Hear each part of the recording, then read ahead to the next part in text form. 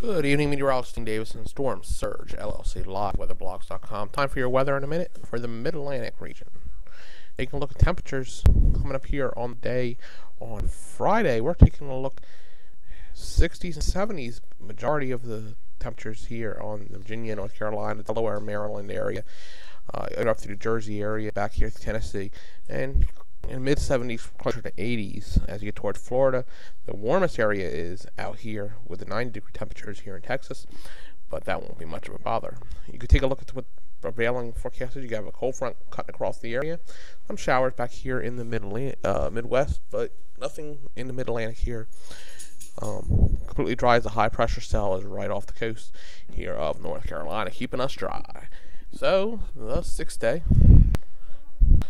Temperature's going to be in the 80s through the weekend. 80 degrees on Friday, 81 on Saturday, 80 on Sunday. Monday we get a chance of showers and thunderstorms. Some may be on the severe side, 74. Showers continuing Tuesday before ending, 70 degrees, and the cold front comes through, 60 degrees by Wednesday. That is your weather in a minute.